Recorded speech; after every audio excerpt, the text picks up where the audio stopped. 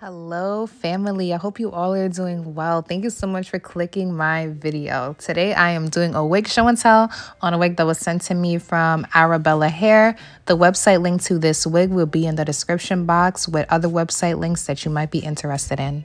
When you order, they send you some extra items in the box, like a wig cap that comes with 2 pieces, a edge brush / comb, a Arabella edge band, this cute scissor hairpin, these ruby lashes, which are very cute and natural looking.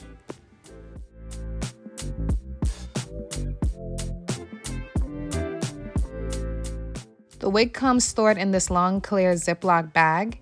Here's a close-up of inside of the cap construction. This is a 13x4 HD transparent lace front wig. Behind the lace front, so there are 3 combs and another comb in the nape area with adjustable straps. They also sewed a elastic band on the inside of the wig to help give it an extra secure, snug fit. The lace color is light and their hair texture feels like it's on the silky side.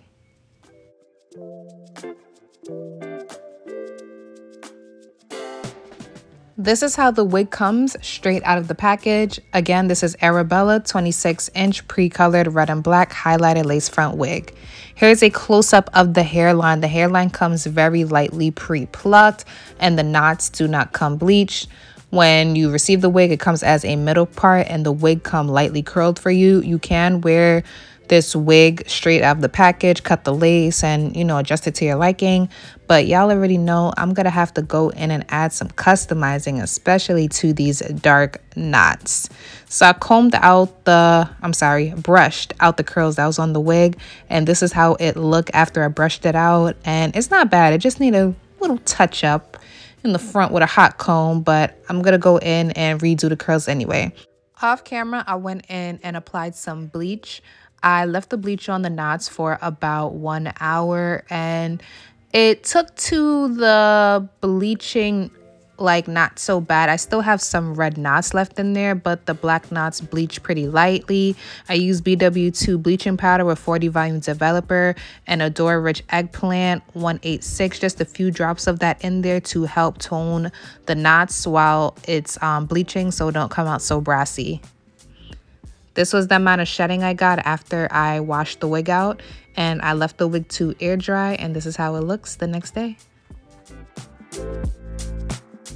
So with this wig, I decided to do a middle part. I also went in with my Andis hot comb on the highest temperature setting and smoothed out the hairline so I could see how the hairline comes before I go in and pluck it. So like I said, you guys do not have to go in and pluck it, but I just want to show you guys what I did so you guys know how I got my end results. And this is how the hairline looks after I plucked it. You guys are probably wondering, why is it on a male figure mannequin head? But the size of the male figure mannequin head is bigger than the woman figure, so that's why I use it. Now I'm going to go in and add some curls. I'm going to use my T3 curling iron, and I don't have the temperature setting too high. I have it on the 3rd circle setting. I'm not going to show you guys how I curled the whole wig. I just want to show you guys the type of curls I did so you guys know how I got my curls. But these curls aren't going to be too important anyway, because later on I'm going to go in with the heatless curler to help set the curls overnight. So it's going to change the shape of the curls, but I'm just using the heat right now to smooth out the curls. So when I set it on the heatless curler, it will take the shape of the curler very easily because I already went in and added fresh curls.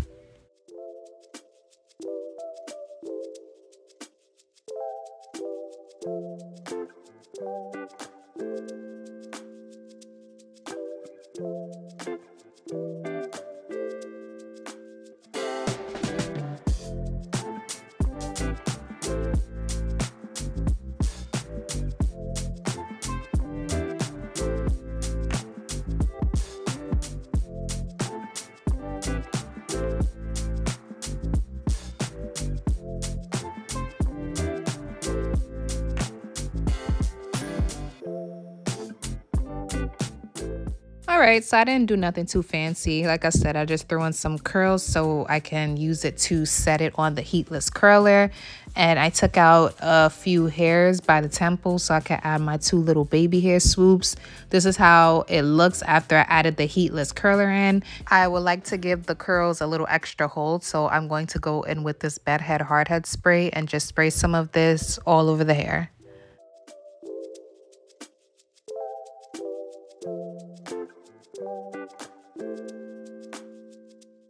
Now I'm going to go in and cut off the extra lace in the front. And to cut off the extra lace in the front, I'm going to go in with these eyebrow razors.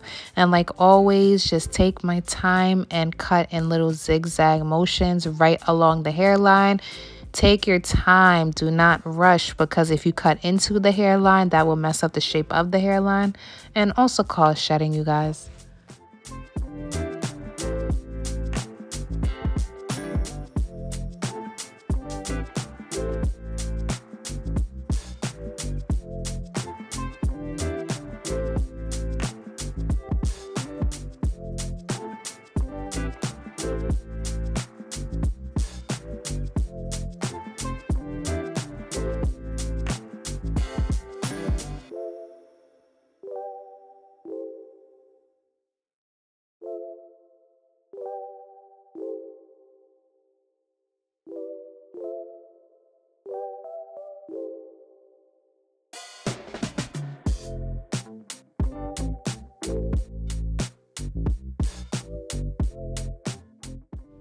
Underneath the wig, I am going in with a brown stocking cap.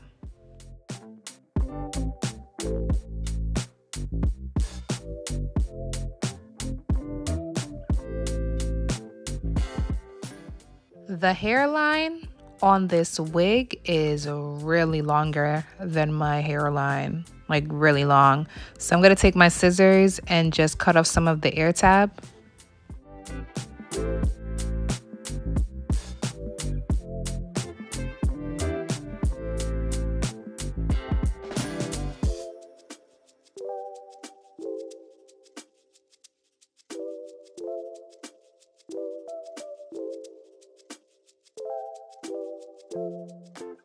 I have some leftover foundation on my brush, so I'm just taking that leftover foundation and wiping it on top of the lace of the hairline of the wig.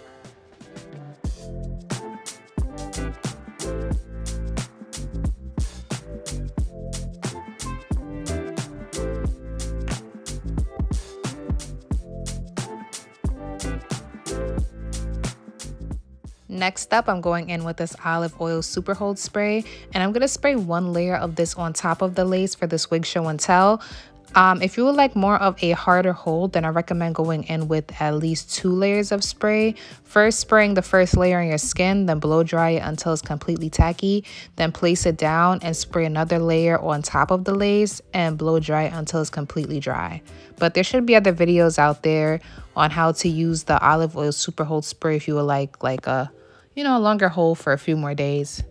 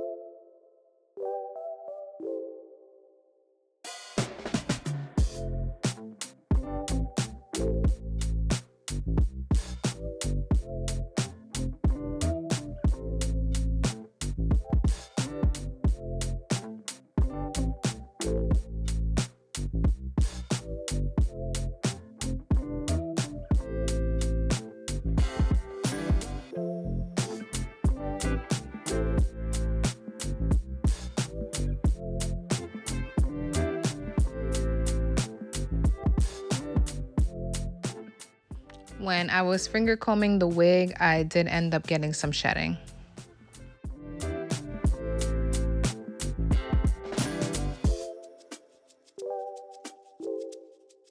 All right, y'all, so for this next part, I'm about to shake my hair out back and forth, back to back a little bit. And I only got to do 2 shakes. I wanted to do more than 2, but my necklace kept getting caught on my chin. So I was like, let me just let these 2 shakes work. But the curls still came out gorgeous. Now I'm going to take my Maybelline Fit Me powder in the shade 360 and apply some of this powder on top of the lace to the parting space. This just helped hide my wig cap underneath and help the parting space look a little bit more like scalp. I'm also going to apply some of it on the lace of the hairline of the wig as well. After styling, this was the amount of shedding I got all together, and to me that shedding is like low to medium.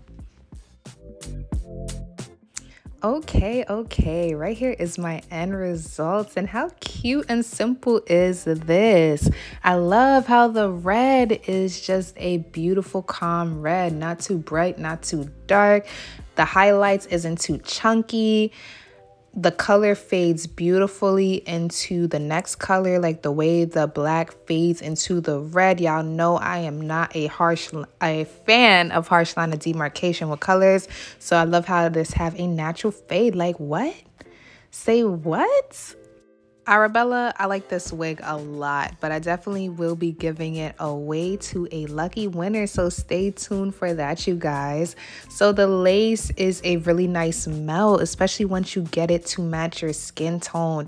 All I did was spray 1 layer of spray on top. I didn't even use the edge band to melt it in, but with the edge band, I know it would add that super extra melt that will help it look really natural. I really love how the color looked like a professional did it, and it's dope because if you're a person that wants to get into color but you don't want to do all the work of coloring the wig, then this will be a really nice buy. The only thing that was not beginner friendly was me going in and plucking the hairline and bleaching the knots, but if you're a person that's willing to take the extra step into, you know, adjusting the wig to your liking so you feel good when you go outside, then definitely by all means go ahead and take that step. But I'm just showing you guys what this wig looked like from the Arabella Hair store. So for anybody that's curious on what it looked like from their website, this is it. Or if you're just looking for like another hairstyle, or if you're just clicking to support your girl, thank you so much. So I went in and split the hair in the back, and when I split the hair in the back, my tracks is showing and you can't see my wig cap. The hair density is 180%, so it's a nice, thick, natural looking density. It feels like 3 to 4 bundles on a wig with a frontal. Again, the length of this wig is 26 inches and my height is 5'6". By the way this hair feels, if you live in a really hot place, I'm not sure if this wig will hold the curls. So I would definitely set it with some hairspray to make sure those curls at least set, or you get some type of curl pattern throughout the day. The parting space is 4 inches deep, but to me it feels like about 5 inches. And I love how the frontal has a lot of parting space on the side. Sometimes you'll get frontals and the middle of the frontal has a lot of parting space and the sides just have like a little bit of parting space. But otherwise, I really like this wig. And if you guys have any questions, feel free to comment below and I'll get back to them as soon as possible. Thank you so much for taking time to watch. Please be safe and I'll see you guys in my next video. Later, you guys.